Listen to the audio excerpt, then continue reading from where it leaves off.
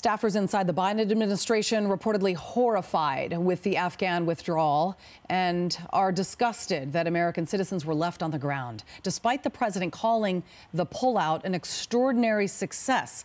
One unnamed administration official telling Politico, and I'm quoting, "I am absolutely appalled and literally horrified we left Americans there." But the State Department insists that efforts to get Americans back home didn't end with America's exit.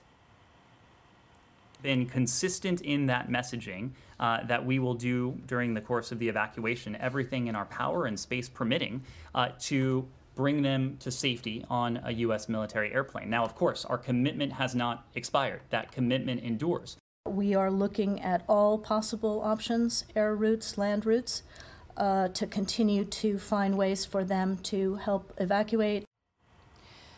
Chad Wolf, former acting Homeland Security Secretary and visiting fellow at the Heritage Foundation, joins me now. Thank you very much for talking to us.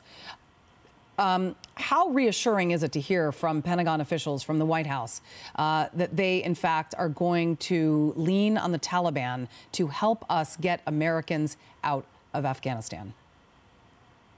Well, it's not reassuring at all. Obviously, the Taliban's a terrorist organization, and so relying on the Taliban for any type of security, whether it was for the airport or whether now it's to get Americans that are trapped in Afghanistan out after the U.S. has pulled out and withdrawal, is not comforting. It wouldn't be comforting to me if I was in Afghanistan, and it shouldn't be the policy of the United States government. We should do all that we can. It's unconscionable, first of all, that we left Americans in Afghanistan as we pulled out. Our first priority should be the safety and security of every American. And so the administration really needs to do more, making sure that we get all Americans out of Afghanistan that want to go. Despite these reassurances from the administration, an Afghan interpreter who helped rescue then-Senator Joe Biden in Afghanistan back in 2008 is now stranded and is also pleading for help. Listen. They exit their forces from Afghanistan, but they left me and my family and like me, the other people left behind. If they find me, yes, or track me, or for example, by my phone numbers, yes, or any kind of information, as we will be killed.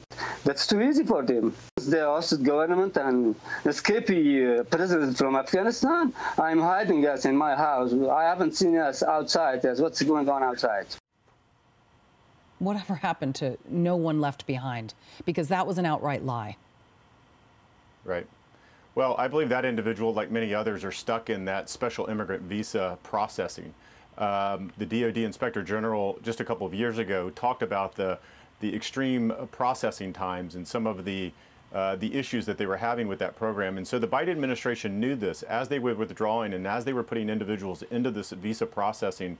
They knew that they weren't going to get everyone out. So again, it's very troubling that they relied on an SIV program that takes 18 to 24 months to vet individuals properly, to now they're bringing individuals into the U.S. that are not properly vetted, folks that are in that SIV program, but also just regular Afghans, vulnerable Afghans that are now being paroled into the country, that we're having to do a lot of these security checks, which are very difficult to do after the fact that they're here in the U.S. And again, it just talks about and demonstrates the chaotic and mismanaged nature of this withdrawal.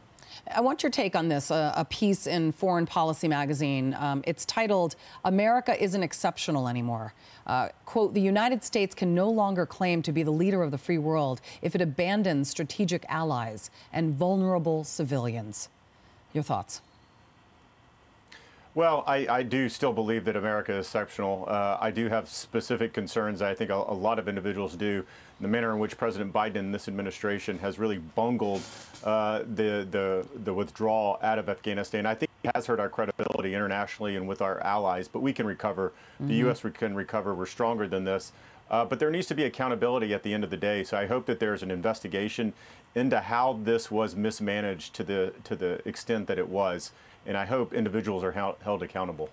Many Republicans are raising the alarm on relocating the thousands of Afghan refugees who are apparently going to be now relocating to the U.S. Many are pointing to concerns about vetting and the potential for bad actors. And that is the problem we are now in. However, White House Press Secretary Jen Psaki says that they have that covered. Let's watch. I can absolutely assure you that no one is coming into the United States of America who has not been through a thorough screening and background check process. And there are many individuals, as you noted, who have not been through that process, and they have gone to lily pad countries as that process has been completed. It doesn't mean that that's because there's a flag. It means they have not completed their paperwork. Given how the exit strategy went down, despite the fact that the Biden administration calls it a huge success, can we trust that? Well, look, I have confidence in our screening and vetting system when it's done the appropriate way. But again, as we vet individuals coming out of Afghanistan, it's very difficult. You got to validate passports. These are Afghan passports, birth certificates. You've got to validate whether they worked for the U.S. military, where they didn't. And so that processing usually, again, takes 18 to 24 months. And now we're doing that in a matter of days and weeks to a very large population. And so you know at the end of the day, corners are going to be cut, and there's going to be individuals that are not getting their full screening and vetting procedure. And we know that because DHS is paroling these individuals in. There would be no need to parole them in if they passed their SIV background checks and they received a visa at the end of the day. So I think there's a lot of concerns, and there should be a lot of concerns that's going on with bringing this many individuals into the U.S. in such a condensed time frame. Chad Wolf, former acting Homeland Secretary, thank you very much for talking to us. Appreciate your expertise. Thank you.